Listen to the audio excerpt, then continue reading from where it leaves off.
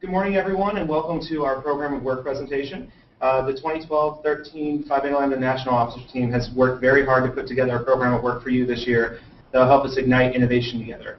And we're very happy that you are letting us take the time to present it to you.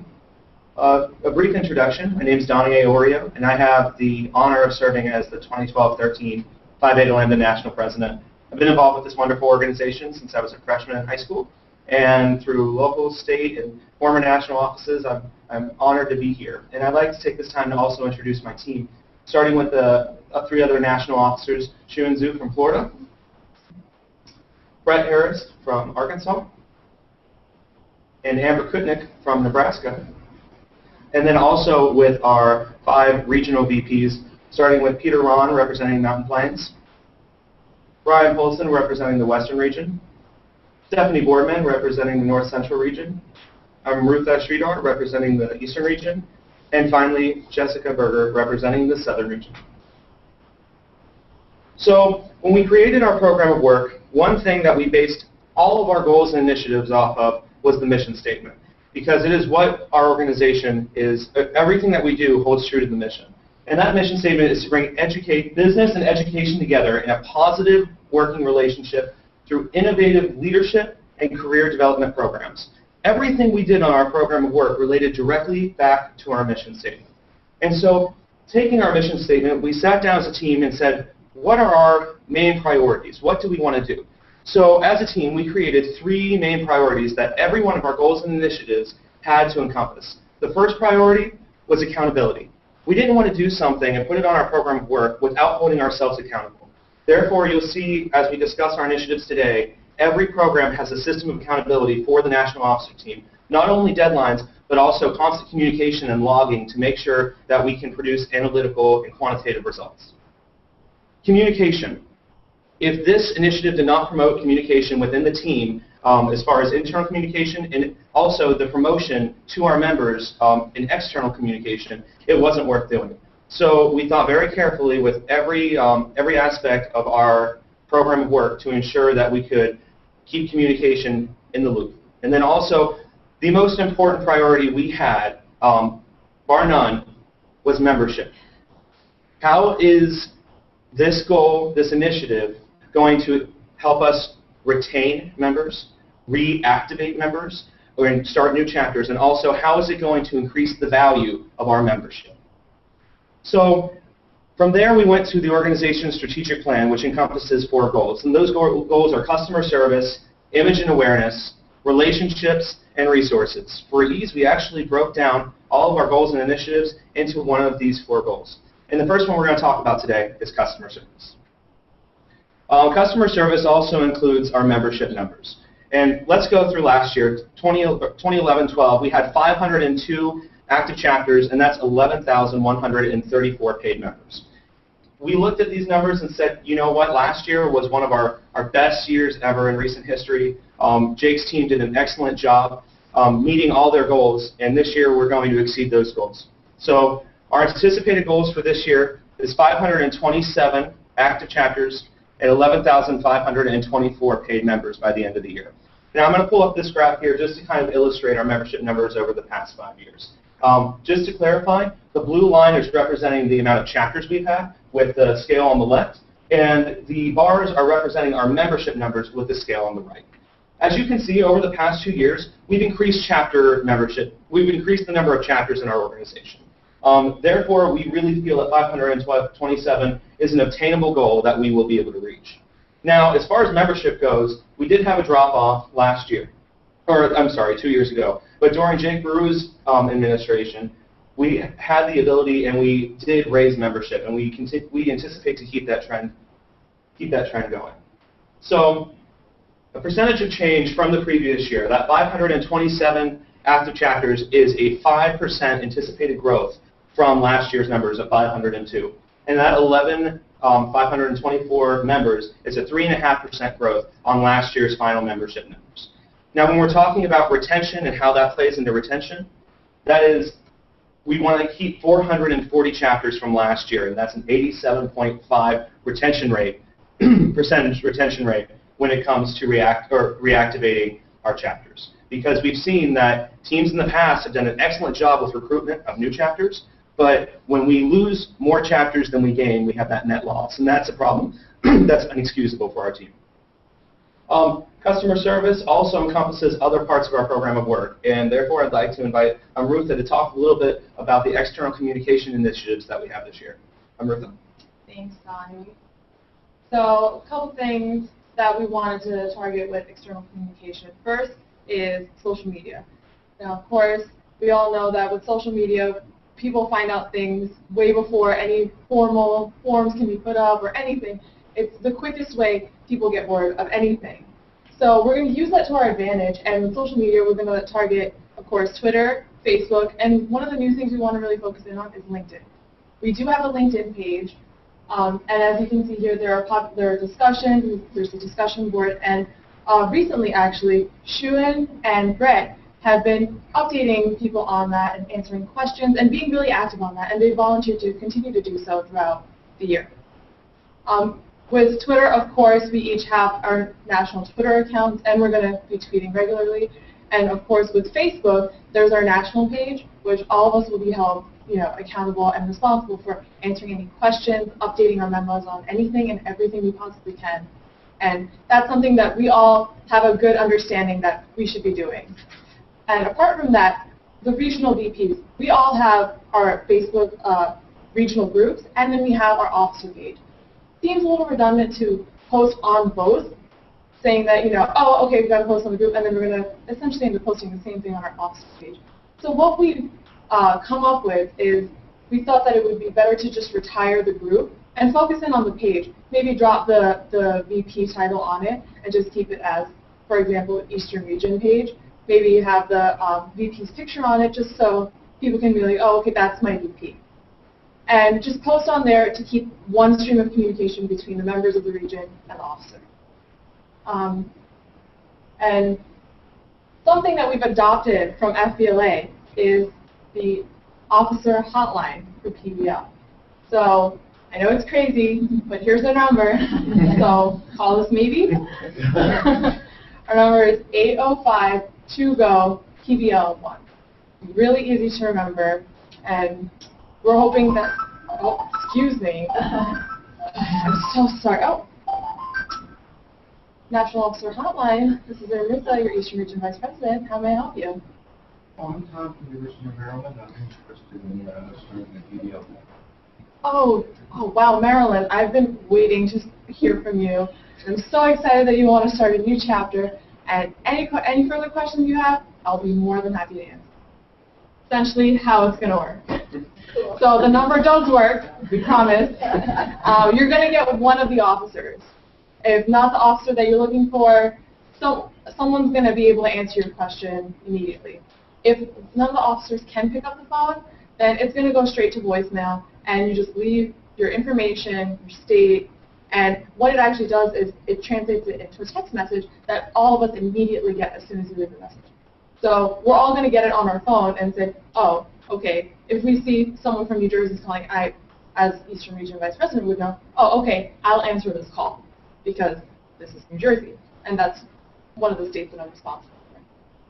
So that's one way that we know we can all, and also there's a log for who's been calling, so that's another way we can all keep track of what we're doing and be held accountable. The next thing, email blasts. Jake's email blasts were a big hit. I know we all enjoyed reading them and being updated via these blasts. So we're going to keep it, and we're going to expand on it. What we've all agreed upon is that each of us having our own email blast to send. Of course, Donnie's, so presidents and vice presidents would probably be the most frequent, is what we're thinking. Donnie's would be every month on the 1st. And what we figured is, so that we don't overwhelm our members by sending them 2, 3 email blasts at once, we'll give them 2 weeks. Is this a real? Yeah. Is it? Go. National PBL Hotline.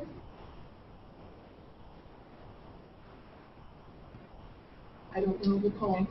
We're being broadcasted live to members, so there's a very good chance that members are actually calling in. Good job, members. Nobody answered, though. If you have a question, call back. Maybe a little later after the presentation. So then we'll actually be able to answer your question. What was I talking about? Email blast. So the vice presidents will be sending this maybe on the 15th is what we figured. So at least every month, members will be getting an update from us. And with the other officers, they can send their email blast whenever they feel it's most appropriate that, okay, I've done 3-4 things, it's time to let our members know in one blast saying that we've done all this stuff, just in case you haven't seen it on our Facebooks and Twitter and LinkedIn, here's an email from us. Nice thing, information request form, that's something you can find on the national site. Any non-members can go on there, request information, and sitting. Request information from us, and one of us will be able to respond accordingly. And finally, we have the method analysis. This is something Donnie will be taking care of. You'll have a report of essentially the traffic, the inflow that comes through all these sites. So we have quantitative analytical research, the numbers. So the solid numbers to say, okay, we have a good flow on this page. Now, this page needs some work. Or this is good, you know, keep doing what you're doing. Or, you know, maybe you want to post more of this, post more of that. What's popular, what's not. So we can even improve our method of communication or, you know, put something up there that the members want to see. Because maybe they're not coming to our pages enough. So we want to fix that. And there's always room for improvement. Nothing's perfect. And with that, I'll turn it to Stephanie. Steph. Sorry. With customer service, we have created the goal to be accountable of ourselves. To do this, we are implementing 2 new social media tools, Yammer and Trello. Now, Yammer can be very easily compared to Facebook, but it allows us to interact and update the whole association together. With this, we will be able to update exactly what we are doing as a national officer team so that the whole board and anyone in this association can see what we are doing together. Like I said, it is very easy to compare to Facebook in that you create a post. But with that specific post, you are also able to add a specific tag, such as POW or membership. The other great resource that Yammer allows us to use is private messaging, such as you can see here. With this private message that Brian sent, you are able to tag specific people that you want to see that message. And in this one, it is Mr. White and Miss Mothers. Like I said, Trello is going to be the second source we are going to use. Trello is a project management tool that allows us to create boards. As you can see, one board that we are currently working on is the membership board.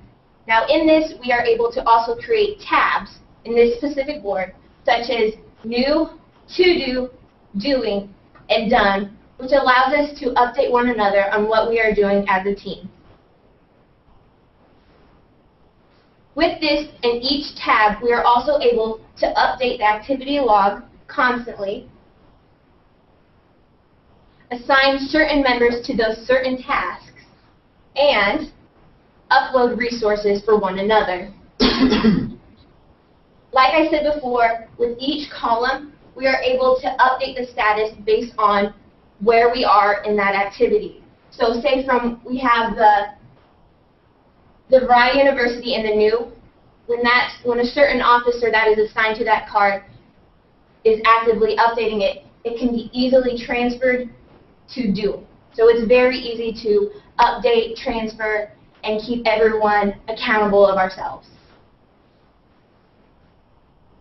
Like I said before, with assigning certain members to those certain cards, we are able to filter those tasks so we can see exactly what, say, the Southern Region Vice President is doing with membership, or what the North Central Region Vice President is doing on membership, and maybe help each other out based on those certain tasks.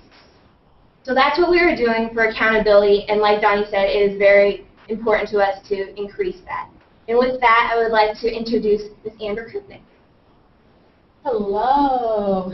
So to help with chapter recruitment, we have created this bylaws assistance program, which new chapters, the new members, are able to receive support in creating their chapter bylaws. And as well, established chapters can submit their bylaws for review by submitting on a form that will be created on the national website.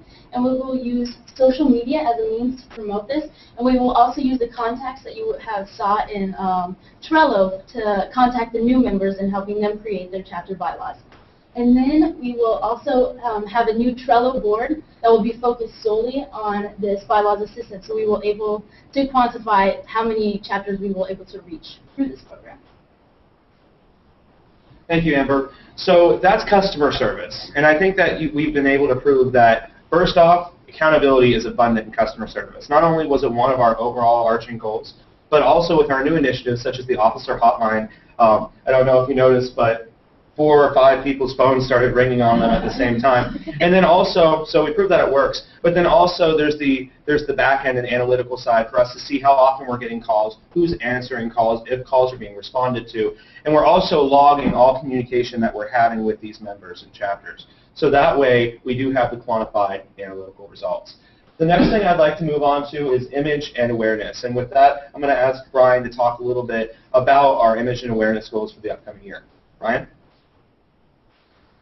So the first thing that we want to talk about is external communication. Now, you may have noticed that this was actually a goal from customer service. It was our first goal, in which we were doing a lot with social media, the email blasts, and things like that. Now, when using these resources, it's very, very important to keep our image and awareness, especially being the professional organization that we are with FBLA-PBL. So some of the things that we're focusing on, with the email blast, we are going to create an HTML-based template that everybody can use to send their email out each month. So that way there's unity in those and for the members, as well as social media sites. All of us, on all our officer pages, we have the same cover image, and it's the logo for this year with Igniting Innovation. And with our Twitter pages, we have also gone and branded them all using the same theme.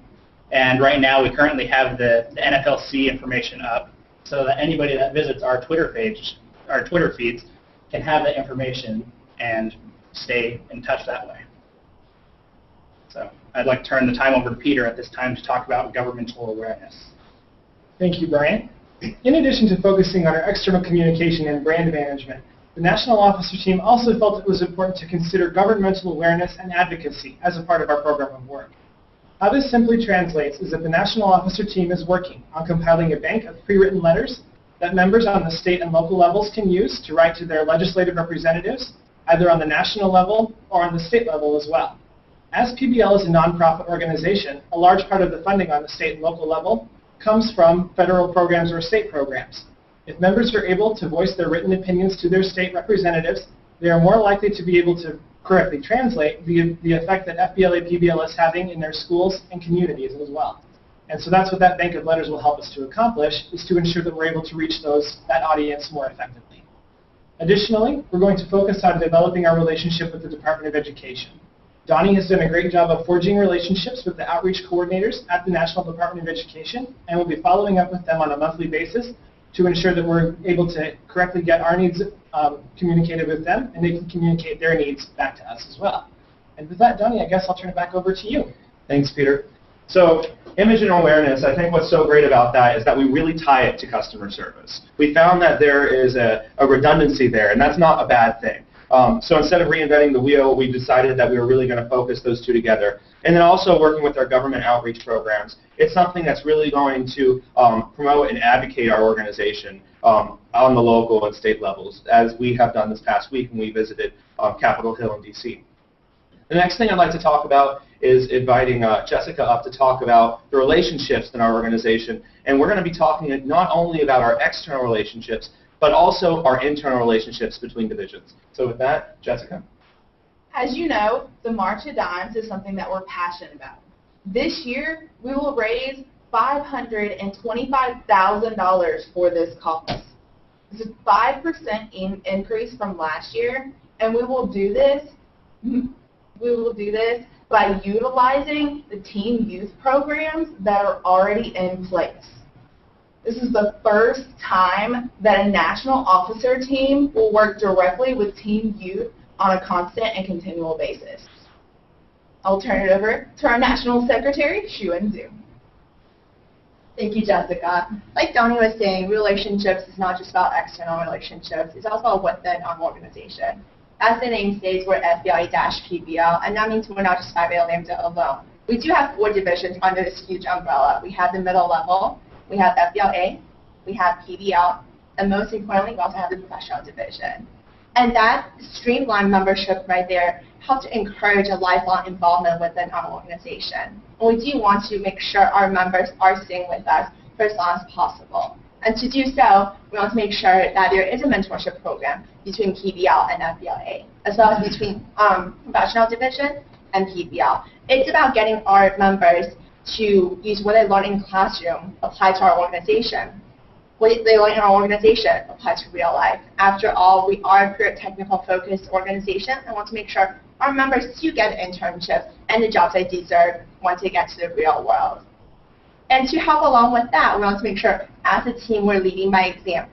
And therefore, we'll be working with the FBLA national team as well as the professional division national officer team, using the relationship we have already established and continue to develop that. And again, to help with the transition from high school to college, it is a hard transition. We all know that. We've been through it together. And to help with that, we're actually going to present a workshop at NFLC in addition to our CMAP workshop. And it's going to be a transitional workshop. This is not just about how to transition from FBLA to PBL. It's also about how to transition from high school to college, how to make that transition a little bit more smoother, how to adjust to a new environment, how to make friends, how to get involved. It's a wholesome mentorship workshop that we believe is really going to help with the retention that we want to achieve. And last, we're going to actually launch a new program called September Suite. As you all may be aware already, it's actually a program that last year's FBLA national team wanted to get started, and we're actually going to continue that one on. To do so, we're going to encourage chapters to participate in this program. It's very similar to March Madness. However, instead of doing a membership drive at the end of our membership year, we're going to do it in the beginning of our membership year. And that really is going to help with the push for membership. And to encourage our chapter participation, we're actually going to offer a VIP program at each of the NFLCs.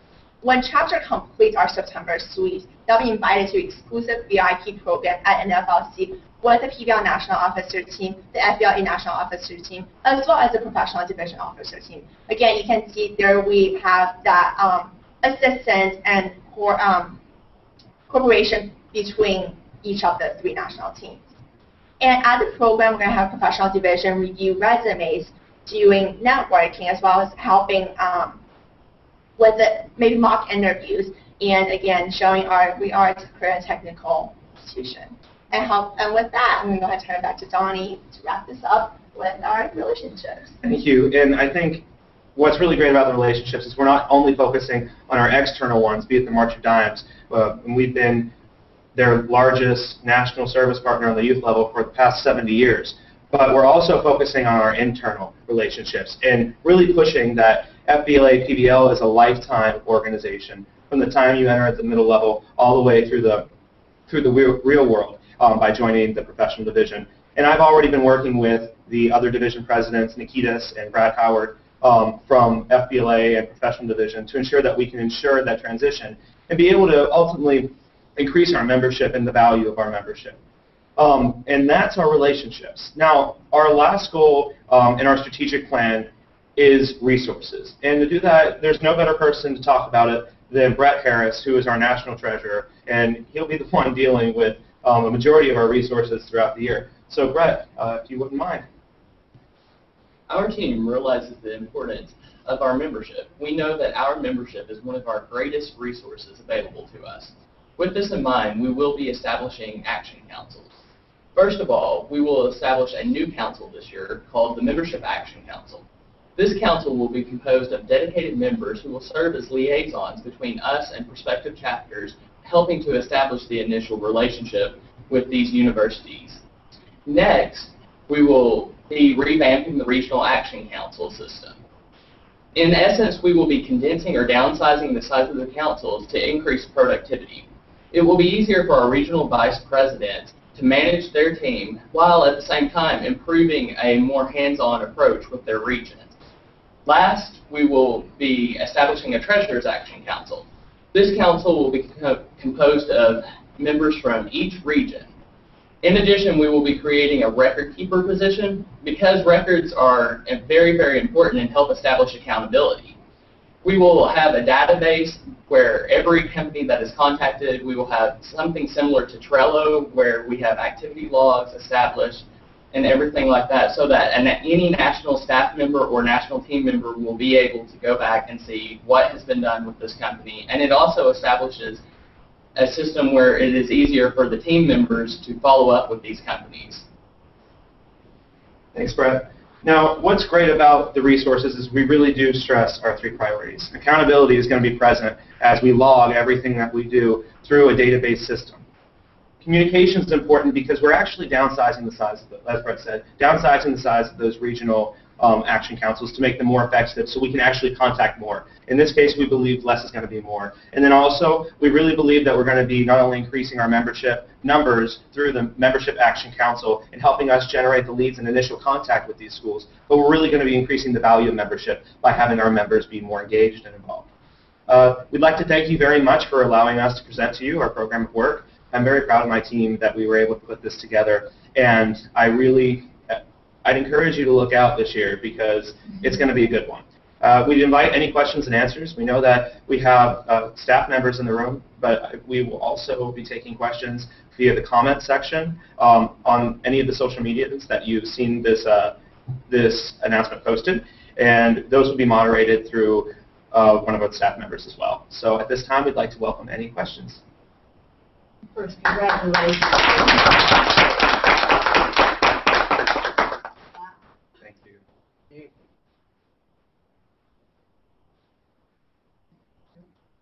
I know Robert was nodding over here when you were talking about the workshops. I thought it was great. No, I think that's a great thing. First, kudos again to your team, Donnie. All good things, increasing your membership, increasing your chapters. I'm all for the March of Dimes, and I am the team captain for our national team here, so that's great news for that because we're all about raising money for babies.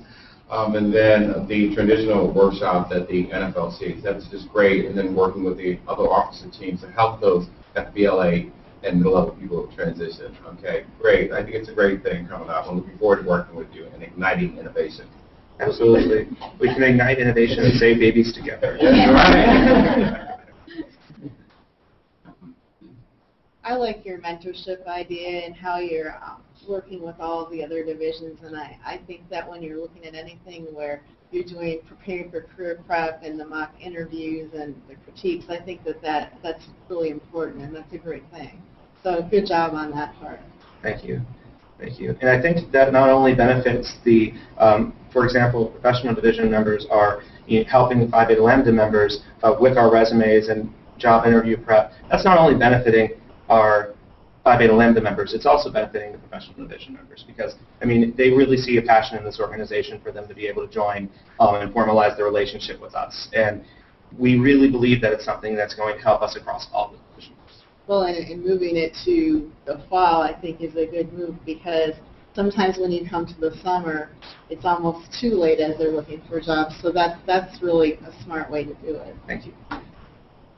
I think that's also applicable with like FBLA for like the juniors and seniors out there, just getting that update about college and college applications. Exactly. And as college students, we'd be able to say, don't mention this or mention this, and word it this way to help them. Just like we would, college students would be getting the help from professional division about the real world.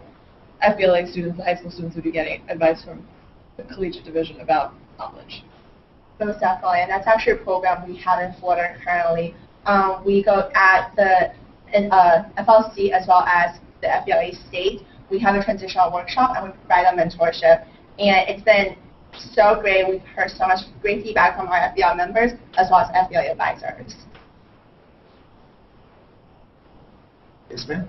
So I have a question regarding the PBL Facebook page. Currently, the group page for PBL is a private group, and it's very active, very popular. And so I'm wondering if that relates because it is private, that maybe some people feel a little bit of exclusivity, but it does, kind of close the door to FBLA kids. Are you thinking of keeping it as is or making it an open group? Yes. Something that we feel is very, very important is transparency this year. Because I'm a very big advocate for transparency on the web and showing everything that you're doing. This year, like today, we're broadcasting this presentation live to our membership, and we'll be posting it afterwards so that it can be watched by anybody who wasn't able to see it. We're posting all our notes, all of our plans, and helping the members keep us accountable. But likewise, it's very important, I think, to have that transparency so that we get the involvement from the entire membership. So that would be, I think, a great thing to see. Absolutely, and I think something that's worth noting too is, like you said, our Phi Beta Lambda Facebook group is incredibly active. We have lots and lots of wonderful members that post daily, and they. What's so great is someone will post a question there, and before a national officer even has the chance to respond to a question, another member has already answered the question. We're really, it's great to see a community working like that, and I think that's something that past teams have done a really good job of fostering that community, and it's definitely something worth looking into. I'm not sure of the logistics of removing the security and making that a public group, but that certainly coincides with the transparency that our team is pushing forth so much. I mean, even our monthly reports are going to be published every month, so I think that's something that would promote transparency between all divisions as well. Thank you for your question. Do we have any questions from members? No? You want to put the hotline? Maybe Yeah. Call us, maybe? Shout out to whoever did that. Yeah, shout out. Well then, if there's no other questions or comments, we really do thank all of you in the room today and also everyone watching us online, and that will be watching this. And so it'll be recorded and posted on our national YouTube channel for allowing us to talk